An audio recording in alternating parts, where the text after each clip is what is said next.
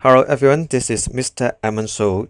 Today I would like to talk the HKDSE sample paper Mathematics Compulsory Paper 1 Session A1 and Question 7. Please read this message as this is the fundamental concept on the video series. If you don't have enough time, please pause this video. Otherwise, we go to the question. Before we do the question, I have to emphasize that whenever I need to record the circle properties, I will use 1, 2, 3, 4, 5 to record the memory, and according to this 1, 2, 3, 4, 5, I will decide which properties I'm going to use regarding to circle. So if I waste a finger, then I will give myself a 9. A 9 in circle is so special if it is a center cross distance. I always ask myself to see if there is a center or not. If there is no center, then it is no center cross distance. What do I mean center cross distance? Now, any one of you may know that line joining center and midpoint of chord perpendicular to chord. And then I will say that if even, then perpendicular. Make it easier for me to memorize. If even, then perpendicular. Okay, a center cross distance is a line joining from center and the chord. Because we can draw so many lines between a dot or a point and a line, so it is useless to talk rather than the unique one. There is a unique line between a dot and a point, which is the perpendicular distance. Why? Because if I draw a perpendicular line first, and then from this dot or point, I draw another line connecting the dot and the line, I will form a right angle triangle. And this line must longer than the perpendicular because it is a hypotenuse of the right angle triangle. So as I said, I only concentrate on the shortest distance. I only concentrate to the perpendicular line. Alright. Let's go back to memorize the properties. If even, then perpendicular. In the words, we say even using this kind of word. Line joining center and midpoint of chord is even, then the result is perpendicular chord. If perpendicular, then even. Perpendicular line from center is tell you perpendicular. Then the result is bisect chord. The result is bisect chord. Okay, chords equal distance from center equal. That means we have equal center cross distance. Then those chords are equals. On the other way around, it's the same. If equal chords, then equal distance from center. 1 9 is center cross distance. 2 9 is an angle. And in circle, we have two special kind of angles to memorize. It is angle at the center and angle at the circumference. Angle at the center is constructed by two radii, and angle at the circumference is constructed by two chords. If you want to define what chord is, it is formed by two circumference points. AC has two circumference points at A and at C. It is always funny that to look at angle at center trace at angle at circumference, because they all shooting from the same 2 points. Let's say if I am interested of the angle at the circumference C, then I must look at A and B, because it will shoot 2 radii to the center to form the angle at the center. And then if these 2 radii, they are 180 degrees by angle at center twice as angle at circumference, I will have the 90 degree here. Because 2 radii, they are at 180 degree, so AB will become the diameter, and that's why we say that angle in the semicircle. And angles in the same segment, we use the idea of angle at center twice angle at the circumference. Imagine there is a center O in here, and then we will have 2 radii OA and OB. We form the angle at the center. Because the angle at the circumference is theta at C, then the angle at the center will be 2 theta. When I look at angle at the center, I should look at the 2 circumference points. They are A and B, and obviously it shoot out 2 cross at F. So if the angle at the center is 2 theta, then the angle at the circumference would be theta. And now we see we have a pair of angles, they are equal. This is angles in the same segment. 1 is the line, 2 is an angle, and 3 lines form a golden triangle. Actually, this is a triangle relationship. They are arc, chord, angle.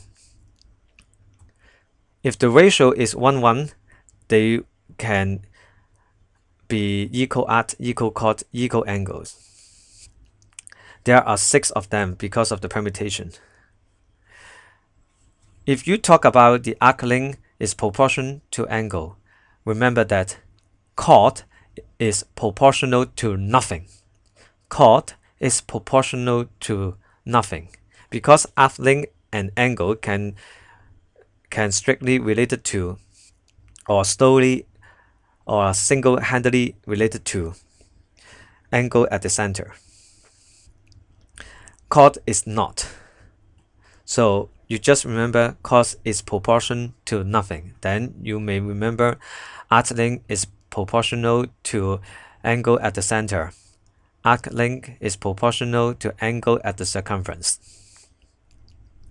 4 lines can form a quadrilateral. In circle, we have cyclic quadrilateral.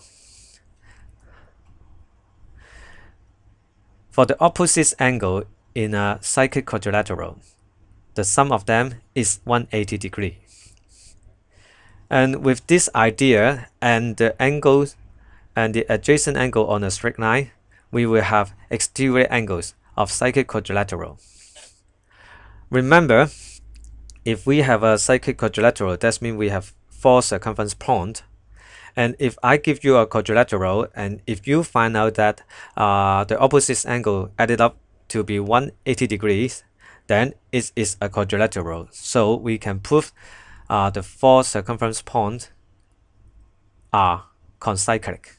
The 4 points, the 4 vertices are concyclic, with the opposite angle supplementary and exterior angles equal interior opposite angle. Why converse of angles in the same segment can help in order to prove concyclic. Remember,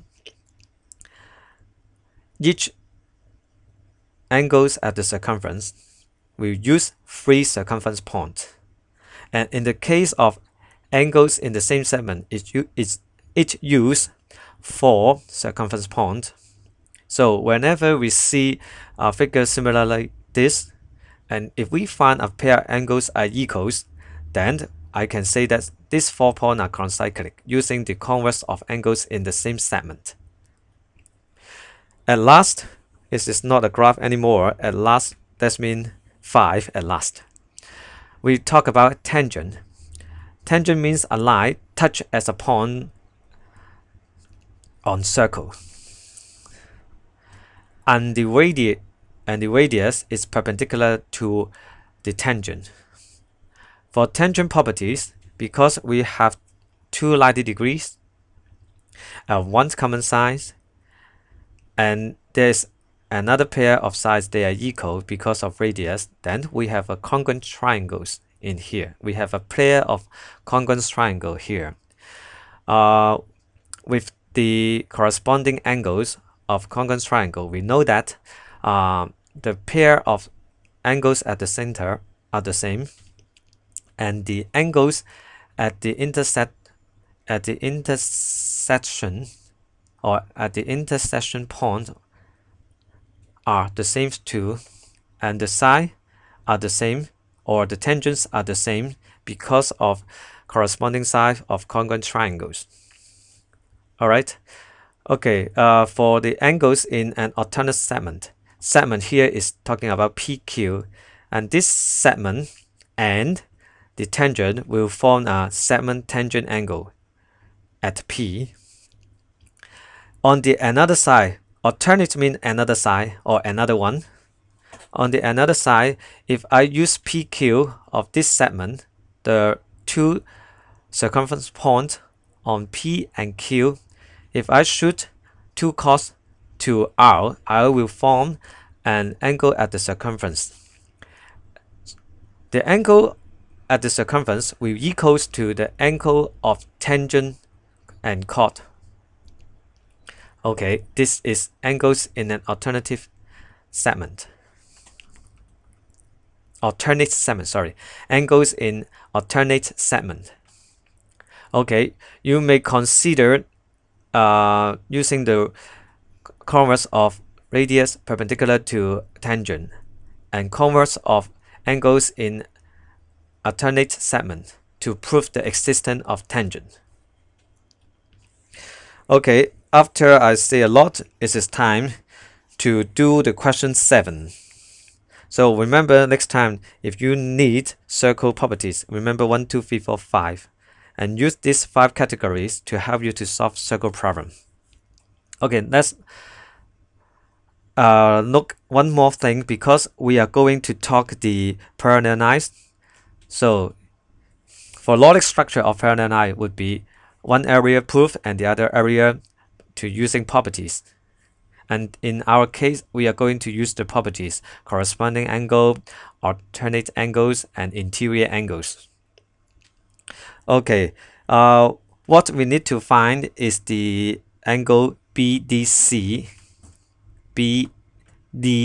here. Well, as I said, if I'm interested in angle BDC, this is angles at the circumference, so I have to concentrate on point B and point C. Unfortunately, there is only one radius shooting out from C. What can we do? One more thing you have to remember, AB is parallel to OC. As I lay it down for you, whenever we have parallel lines, we need to find transversal in order to use the three pairs of angles. So invertibly, I connect OB. If you connect OB, then the question is very easy to solve, because we have an isosceles triangle in here, and the base angles must be equal. And it is not difficult to find the angle at the center is 38 degrees. Why? Because it is an alternate angle. Sorry, I got a typos in here. Alternate.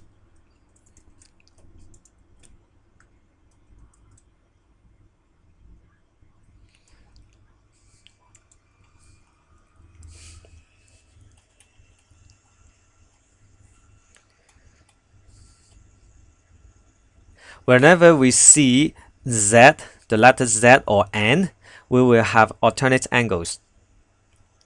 So now it's time to you to tell me the final answer, or tell me the answer of angle BDC. Yes, of course. Angle at center tries angle at circumference. Okay. The solution is short, but the preparation is long. So I hope you can remember by this video of circle properties and the parallel lines plus transversal.